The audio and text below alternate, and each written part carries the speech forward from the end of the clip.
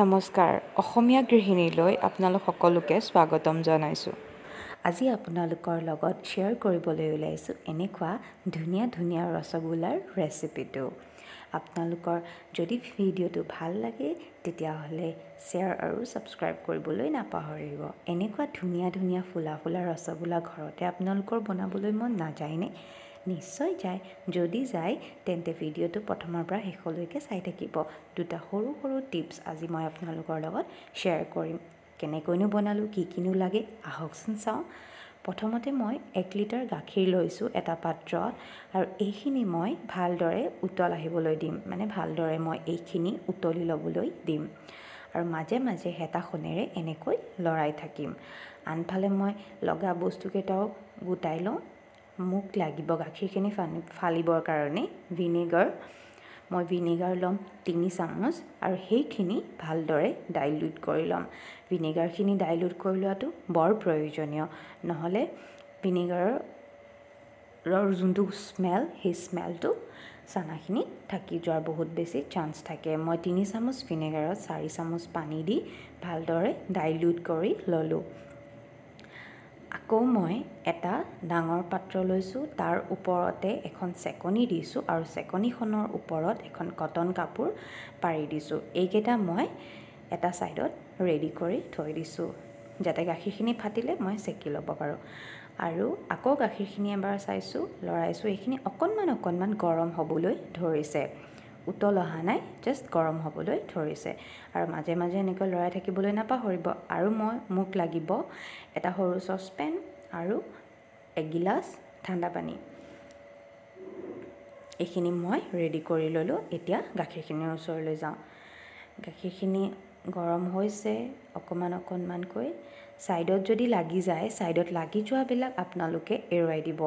নহ'লে কি হ'ব, যোনবিলাক গাখীৰৰ সৰ সেইবিলাক ছাইডত লাগি থাকি গ'লে চানাখিনি ভালকৈ নোলাব, চানাখিনি কমকৈ ওলাব। সেইকাৰণে ছাইডত লাগি থকা বা তলত লাগি থকাখিনি হেতাখনেৰে এইদৰে ঘূৰাই ঘূৰাই আপোনালোকে এৰুৱাই দিবলৈ যত্ন কৰিব। এয়া গাখীৰখিনি উতলি আহিছে, দেখিছেনে? গাখীৰখিনি এইদৰে উতলি অহাৰ পাছত ইয়াত অকণমান সময় এনেদৰে উতলিবলৈ দিব। প্ৰায় 2 মিনিট সময় মই এইদৰে গাখীৰখিনি উতলিব দিলোঁ আৰু তাৰ পাছত গেছটো অফ কৰি নমাই ল'লোঁ। নমাই লৈ হেতাখনেৰে ঘূৰাই ঘূৰাই ভিনেগাৰ আৰু পানীৰ যোনটো মিশ্ৰণ আছিলে অলপ অলপকৈ দি লৰাই গ'লোঁ। গাখীৰখিনিত ভিনেগাৰ আৰু পানীখিনি একেলগতে দি নিদিব, অলপ অলপকৈ দি লৰাই যাব মই যিদৰে দেখাইছোঁ। আৰু লগে লগে গাখীৰখিনি ফাটি নাযায়, লাহে লাহে লৰাই থাকোঁতে গাখীৰখিনি ফাটিবলৈ আৰম্ভ কৰিব। এয়া দেখিছেনে, গাখীৰখিনি ফাটিবলৈ অলপ অলপকৈ আৰম্ভ কৰিছে। এতিয়া কিন্তু কমপ্লিটলি ফাটা নাই। এয়া চাওক, কমপ্লিটলি মই প্ৰায় 4-5 মিনিট সময় লৰাই থকাৰ পাছত গাখীৰখিনি কমপ্লিটলি ফাটি গ'ল। যদি আপোনালোকৰ তেনেকৈ গাখীৰখিনি নাফাটে, আপোনালোকে কোনো ভয় কৰিব নালাগে, অকণমান সময় গেছত উঠাই দিব, তেতিয়া ফাটি যাব। কিন্তু সেইটো সাধাৰণতে কৰিব নালাগে। আৰু মই এই চানাখিনি গাখীৰৰ পানীখিনি চেকি লৈছোঁ এতিয়া প্ৰায় 3 মিনিটৰ পাছত। 3 মিনিট সময় মই এই পানীখিনিতে চানাখিনি ৰেষ্ট কৰিবলৈ দিছিলোঁ। গৰু গাখীৰ হ'লে 3 মিনিট, ম'হৰ গাখীৰ হ'লে প্ৰায় 5 পৰা 7 মিনিট ৰেষ্ট কৰিব দিব লাগে। আৰু এইখিনি চেকি লোৱাৰ পাছত পোনে মই ইয়াতে ঠাণ্ডা পানী দি চানাখিনি ধুই ল'ম। নহ'লে কি হ'ব, চানাখিনিত থকা ভিনেগাৰৰ যোনটো গোন্ধ, সেই গোন্ধটোৱে ৰসগোল্লাকেইটা খাবলৈ বেয়া কৰিব। আৰু এতিয়া মই কি কৰিম, চেকনিখনৰ সৈতে উঠাই ছাইডত যোনটো সৰু চচপেন লৈছিলোঁ সেই চচপেনটোত চানাখিনি দি দিলোঁ। আৰু এই পানীখিনি মই এটা কামত ব্যৱহাৰ কৰিম, আপোনালোকক এটা টিপছ দিম, সেইকাৰণে মই পানীখিনি থৈ দিছোঁ। পানীখিনি পেলাই নাই দিয়া আৰু আপোনালোকেও সেই পানীখিনি পেলাই নিদিব। এতিয়া মই এই চানাখিনি ঠাণ্ডা পানীৰে অলপ ধুই ল'বলৈ চেষ্টা কৰিছোঁ। গৰম হৈ আছে, কিন্তু এইখিনি ধোৱাটো বৰ জৰুৰী, নহ'লে আপোনাৰ ভিনেগাৰৰ গোন্ধটো অভাৰ পাৱাৰ হৈ যোৱাৰ বহুত বেছি চান্স থাকে। আৰু এনেদৰে ভালদৰে আপোনালোকে ধুই ল'ব। আৰু ধুই লোৱাৰ পাছত এইখিনি চেপি আমি পানীটো উলিয়াই ল'ব লাগিব। দেখিছেনে, মই ঠাণ্ডা পানী দি হাতেৰে চুব পৰা কৰি লৈছোঁ। কৰি লৈ অলপ লাহেকৈ চানাখিনি হাতেৰে মোহাৰি দিছোঁ। পুনৰ পানী অলপ, প্ৰায় মোৰ 3 গিলাচমানেই পানী লাগিলে ধুওঁতে। পানী অলপ দি ভালদৰে মই ধুই লৈছোঁ, দেখিছেনে? দুবাৰ পানী ধোৱাৰ পাছত হাতেৰে চুব পৰাও হ'ব। তাৰপাছত লাহেকৈ আপুনি দিবলৈ সুবিধা হ'ব। আৰু এই দেখিছে, শেষত মই পানী দি পানীখিনি চেকনিৰ তলেৰে যাবলৈ দি কাপোৰখন উঠাই ভালদৰে চেপি তাত থকা এক্সট্ৰা পানীখিনি ইয়াৰ পৰা যাবলৈ দিছোঁ। আপোনালোকেও এইদৰে চেপি দিব। চানাখিনিৰ পৰা পানীটো কমপ্লিটলি ওলাই যাব লাগিব, অকণমানো ইয়াত পানীটো থাকিব নালাগিব। এইদৰে মই চেপি পানীটো ধুৱাই লৈছোঁ। গৰমে গৰমে ঠাণ্ডা পানী দি দিলে চেপি দিয়াৰ লগে লগে পানীখিনি ওলাই যায়, আপোনালোকে চাবচোন কৰি। আৰু আকৌ মই চেকনিখনত লৈ হাতৰ মুঠিৰে ওলোটা কৰি এইখিনি চেপি দিছোঁ আৰু তাত পানী অলপ ওলাই গৈছিলে। তাৰ পাছত মই এইখিনি দেখিছেনে পানী অলমষ্ট নাইকিয়া হৈছে, তথাপিতো আধা ঘণ্টা বা 45 মিনিট সময় আপোনালোকে এনেদৰে গাঁঠি এটা দি এই চানাখিনি ওলমাই থৈ দিব। তেতিয়া তাত থকা এক্সেছ পানীখিনি ওলাই গুচি যায় আৰু অলপো তাত তেতিয়া পানী নাথাকে। এতিয়া প্ৰায় আধা ঘণ্টাৰ পাছত মই চানাখিনি খুলি চালোঁ, পানীটো কমপ্লিটলি ইয়াৰ পৰা ওলাই গ'ল আৰু ধুনীয়াকৈ চানাখিনি আমাৰ ওলাই আহিলে। এতিয়া চানাখিনি মঠাটো বৰ দৰকাৰী। ৰসগোল্লাৰ যোনটো মিহি ভাৱ, সেই মিহি ভাৱটো আপুনি চানাখিনি মঠাটোৰ ওপৰতে ডিপেণ্ড কৰিব। গতিকে চানাখিনি মঠাটো বৰ দৰকাৰী। মই এতিয়া কৰ্ণফ্ল'ৰ লৈছোঁ। কৰ্ণফ্ল'ৰ আপোনালোকে যদি নাপায় ময়দা দিব। মই 1 চামুচ কৰ্ণফ্ল'ৰ লৈছোঁ 1 লিটাৰ গাখীৰত। মনত ৰাখিব, যদি কৰ্ণফ্ল'ৰ নাপায় আপোনালোকে ময়দা দিলেও হ'ব। মোৰ ওচৰত কৰ্ণফ্ল'ৰ আছিলে, সেইকাৰণে মই কৰ্ণফ্ল'ৰ দিছোঁ। আৰু কৰ্ণফ্ল'ৰখিনি দি ভালদৰে মিক্স কৰি লৈছোঁ। মিক্স কৰি লৈ এইদৰে হাতৰ তলুৱাৰে, দেখিছেনে, হাতৰ তলুৱাৰে হেঁচি হেঁচি আগলৈ ঠেলি দিব। অকণমান সময় মঠাৰ পাছত মই এইফালে ভাবিলোঁ চেনি পানীখিনি ঠিক কৰি দিওঁ।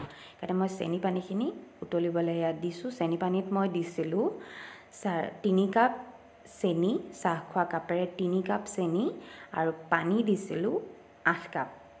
8 কাপ পানী দি মই ভালদৰে উতলিবলৈ দিছিলোঁ। পানীটো বেছি হ'লে কি হয়, উতলিবলৈ ৰসগোল্লাকেইটাই স্পেচ পায়। 3 কাপ চেনিত মই 8 কাপ পানী দিছিলোঁ। আৰু মই অকণমান দেৰি মঠাৰ পাছত দেখিছোঁ যে ইয়াত ক্ৰেক আহিছে, গোল কৰি চালোঁ, ক্ৰেক আহিছে, গতিকে এইখিনি হোৱা নাই। আকৌ মই চানাখিনি পুনৰ মঠিব লাগি গ'লোঁ। আপোনালোকে চাওকচোন মই কিদৰে মঠিছোঁ। ভিডিঅ'টো দেখুওৱা ধৰণে আপোনালোকে মঠিবলৈ চাব।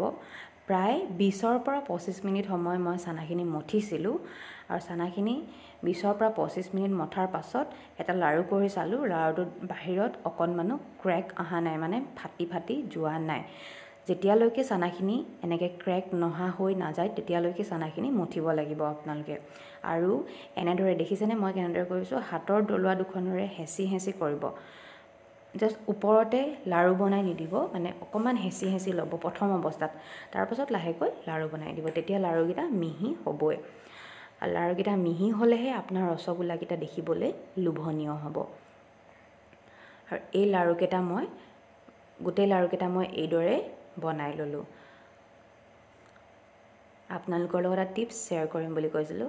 প্ৰথম টিপছটো এই কণতেই ক'ম আপোনালোকক।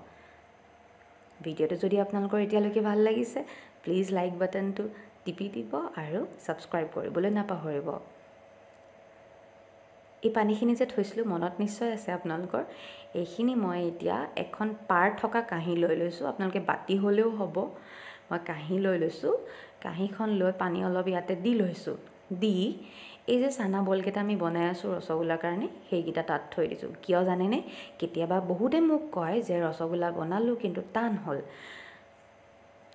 ৰসগোল্লা টান নহ'বলৈ আমি কি কৰোঁ, এই পানীখিনি, চানা চেকা যোনখিনি পানী, সেই পানীখিনিত ৰসগোল্লা চানাৰ যোনকেইটা বল বনাই সেই বলকেইটা থৈ দিব লাগে। নহ'লে কি হয়, বাকীকেইটা বল বনোৱালে প্ৰথম বলটো টান হৈ যায়গৈ, হয়নে নহয়? সেইটো নহ'বৰ বাবে এই প্ৰচেছটো আপোনালোকে ফ'ল' কৰি চাব, আপোনালোকৰ ৰসগোল্লা নিশ্চয় ভাল হ'ব। আৰু এইটো হ'ল আপোনালোকৰ আজিৰ ৰসগোল্লা বনোৱা এটা টিপছ। আপোনালোকে নিশ্চয় ভাল পালে। ট্ৰাই কৰি চাব নিজে ৰসগোল্লা বনাওঁতে। আৰু মোৰ গোটেইকেইটা ৰসগোল্লা সেইদৰে তাতে থৈ দিলোঁ। আৰু আনফালে মই 2 চামুচ ময়দা লৈছোঁ। মন কৰিব ইয়াত ময়দাহে লাগিব। 2 চামুচ ময়দা লৈ এই পানীখিনি যে থৈছিলোঁ, সেই পানীখিনিৰ অলপ পানী বাতি এটাত লৈ ল'লোঁ। দেখিছে বাতিটোৰ আকাৰ কিমান ডাঙৰ। আৰু হাতেৰে এইদৰে এইখিনি গোটা গোটা হৈ যাতে নাথাকে তাৰ বাবে মই মোহাৰি এটা মিশ্ৰণ তৈয়াৰ কৰি লৈছোঁ। দেখিছেনে, কনচিষ্টেঞ্চিটো চাওক, একদম পানীৰ নিচিনাই হৈ থাকে, দেখাত গাখীৰৰ নিচিনাই লাগিছেনে নাই? এনেকুৱা হৈ থাকিব লাগিব এইখিনিও মই ব্যৱহাৰ কৰিম আনফালে চেনি পানীখিনি চাওঁ চেনি পানীখিনি এয়া উতলিছে ৰসগোল্লা সদায় ফেনত সিজাব লাগে আৰু সেই ফেনটো কিহৰ পৰা উঠাব এই যে মই এইমাত্ৰ দিলোঁ মিশ্ৰণটো ময়দা আৰু চানা চেকি থোৱা পানীখিনি সেই পানীখিনি ইয়াতে মই দি দিলোঁ আৰু সেই পানীখিনি দি দিয়াৰ পাছতে ইয়াতে কি হ'ব ফেন উঠিব সেই ফেনখিনিতে আমি ৰসগোল্লাখিনি সিজাব লাগিব ৰসগোল্লাখিনি ফেনত সিজালে যোনটো ফোম যোনটো ফেন উঠি আহে সেই ফেনটোত ৰসগোল্লাখিনি সিজালে আপোনাৰ 110% ৰসগোল্লা কোমল হ'বই যদি এই পদ্ধতিটো আপোনালোকে অৱলম্বন কৰে এয়া চাওক পুৰা ফেন উঠি আহিছে দেখিছেনে এই ফেনখিনিতে আমি এতিয়া চানা বলকেইটা দি দিম চানা বলকেইটা পানীখিনি মই অলপ পেলাই ল'লোঁ পেলাই লৈ ইয়াতে চানা বলকেইটা দি দিছোঁ হাতেৰে চুলে এটা ভাগি যোৱা চান্স বহুত থাকে সেইকাৰণে হাতেৰে নুচুব ডাইৰেক্টলি মই দি দিছোঁ আৰু এখন বন্ধ কৰি দিছিলোঁ দেখিছেনে বন্ধ কৰি দিছিলোঁ গোটেই ফেন ওপৰলৈ উঠি আহিছে সেইবাবে মই অকণমান খুলি দিছোঁ কিন্তু ইয়াক ঢাকনা দি সিজাব লাগিব আৰু লগালগ ৰসগোল্লা বলকেইটা ফুলি গৈছে আপোনালোকে নিশ্চয় মন কৰিছে এয়া দেখিছেনে কিদৰে ফুলি গৈছে এইখিনি সিজাবলৈ প্ৰায় 20 মিনিট সময় আপোনালোকে সিজাব লাগিব প্ৰথম 10 মিনিট সময় হাই ফ্লেমত এইদৰে সিজাব বেছিকৈ ফেন উঠি আহিলে মাজে মাজে ঢাকনাখন খুলি দিব কিন্তু ঢাকনাখন নুখুলাকৈ যিমান আপোনালোকে সিজাব পাৰে সিমান ভাল মই আপোনালোকক দেখুৱাবৰ কাৰণে এটা খুলি দিছোঁ দেখিছেনে কি ধুনীয়াকৈ ফুলিছে ৰসগোল্লাকেইটা আৰু মাজতে এনেকৈ উতলি থকা পানীখিনি টিপ টিপ আহিলে ৰসগোল্লাকেইটা নিজে নিজে উল্টা পাল্টা হৈ যায় লৰাই থাকিবলৈ নালাগে হেতাখনেৰে মই এটা উঠাই আপোনালোকক দেখাইছোঁ কি ধুনীয়াকৈ ফুলি আহিছে দেখিছেনে একদম হোটেলৰ ৰসগোল্লাটোৰ নিচিনা হৈছে খাবলৈ বিৰাট টেষ্টি হৈছিলে একেবাৰে ইজি বনাবলৈ আপোনালোকে ট্ৰাই কৰি চাব ঘৰত এবাৰ নিজেও খাব আন 10জনকো খুৱাব ঘৰত থকা মানুহকেইটাই বিৰাট ভাল পাব খাই মই ৰসগোল্লাকেইটা হৈ গ'ল কুকাৰটোৰ পৰা লাহেকৈ মই চচপেন এটাত উলিয়াই দিছোঁ আৰু এইখিনি মই প্ৰায় 3 ঘণ্টা সময় ঠাণ্ডা হ'বলৈ দিম মনত ৰাখিব চেনি পানীখিনি ৰসগোল্লাটো কমেও 1.5 ঘণ্টা বা 1 ঘণ্টা বা 1.5 ঘণ্টা সময় কমেও ডুব খাই থাকিব লাগে কমপ্লিটলি ঠাণ্ডা হোৱাৰ পাছতহে খাব লাগে ঠাণ্ডা হোৱা মানে 1.5 ঘণ্টা বা 1 ঘণ্টাৰ পাছতহে আপুনি খালে তাৰ আচল টেষ্টটো পাব নহ'লে গৰমে গৰমে খালে ভিতৰত চানা পানীখিনি সোমাই নাযাবও পাৰে হয়নে নহয় সেইকাৰণে এইখিনি ঠাণ্ডা হোৱাটো বৰ দৰকাৰী দেখিছেনে মোৰ ৰসগোল্লাকেইটা কি ধুনীয়া হৈছে অকণমান শ্বেপকেইটা ইফাল সিফাল হৈছে সেইটো মই কৰোঁ বুলিয়ে কৰিছোঁ ল'ৰাটো আছে তাক সৰু এটা দিম আমি ডাঙৰকেইটা খাম সেইকাৰণে দুটা এটা মই সৰুকৈ বনাইছোঁ এয়া আপোনালোকৰ আজি ভিডিঅ'টো চাই নিশ্চয় ভাল লাগিলে সৰু টিপছ দুটা শ্বেয়াৰ কৰিলোঁ মনত ৰাখিব আপোনালোকে আৰু এয়া চাওকচোন মোৰ ৰসগোল্লা প্ৰায় 3 ঘণ্টাৰ পাছত মই আপোনালোকক দেখুৱাইছোঁ বাহিৰত আনি মই সৰুকৈ এখন ভিডিঅ' কৰি দেখাই যাতে আপোনালোকে ভালদৰে ৰসগোল্লাৰ লুকছটো গম পাই কেনেকুৱানো হৈছিলে কিনো হ'লগৈ হয়নে নহয় দেখি নিশ্চয় আপোনালোকৰ ভাল লাগিলে আৰু যদি আপোনালোকৰ মোৰ ভিডিঅ'টো সঁচাকৈ ভাল লাগিলে ভিডিঅ'টো চাই ছাবস্ক্ৰাইব বাটনটো টিপি থৈ যাবলৈ প্লিজ নাপাহৰিব আৰু মই এই ৰসগোল্লাটো আপোনালোকক ফালি দেখুৱাম কেনেকুৱানো হৈছিলে ভিতৰত বাহিৰৰ পৰা দেখাত ভালেই হৈছে হয়নে নহয় চাবলৈতো সকলোৰে মন যায় সেইকাৰণে মই এইটো আপোনালোকক ফালি দেখুৱাইছোঁ এয়া চাওক কোমল হৈছে ধুনীয়া ভিতৰটো একদম ধুনীয়াকৈ ৰস সোমাই গৈছে উঠাব পৰা নাই মানে মোৰ ৰসগোল্লাটো ধুনীয়াকৈ ৰস সোমাই গৈছে এয়া দেখিছেনে মই হাতেৰে ভাঙি দিবলৈ চেষ্টা কৰিম আপোনালোকক দেখুৱাবলৈ চেষ্টা কৰিম ৰ'ব হাতেৰে ভাঙি দিয়াৰ পাছতো চাওক জুচি হৈছে পুৰা গোটেই ভিতৰলৈ ৰস সোমাই গৈছে একদম হোটেলৰ ৰসগোল্লাৰ নিচিনা হৈছিলে বিশ্বাস কৰক আপোনালোকেও বনাই চাব নিশ্চয় আপোনালোকৰো এনেকুৱাই হ'ব পৰিমাণখিনি মাত্ৰ মনত ৰাখিব আৰু পুনৰ কৈছোঁ ভিডিঅ'টো যদি ভাল লাগিলে শ্বেয়াৰ কৰিব ছাবস্ক্ৰাইব কৰিব লাইক কৰিব আৰু ধুনীয়া কমেণ্ট এটাও দিবলৈ নাপাহৰিব পুনৰ লগ পাম এটা নতুন ৰেচিপিৰ সৈতে সকলোকে বহুত বহুত ধন্যবাদ অসমীয়া গৃহিণী চেনেলটো চোৱাৰ বাবে বহুত বহুত ধন্যবাদ